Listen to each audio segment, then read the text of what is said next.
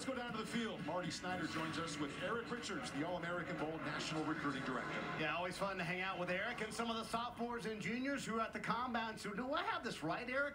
There were 600 athletes at the Combine this year. That's crazy. 600. The top underclassmen came in here. A 2024 quarterback from Saline, Michigan, C.J. Carr, won MVP. That's pretty impressive. So if you're sitting at home and you have a young football player and they want to get involved, they want to come to the Combine, how do they do it? Listen, we found this guy when he was in the 7th grade at Football University camps. 23, 24 class will be out in the spring running Football University camps all across the country, and that's the way we stock this roster.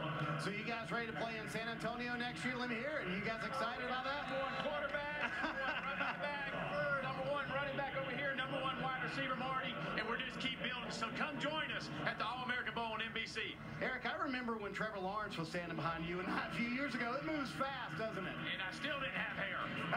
That's a good point because you're recruiting all these young athletes. Certainly cool to see the young talent coming through San Antonio. When we come back to San Antonio, the second half of the All-American Bowl.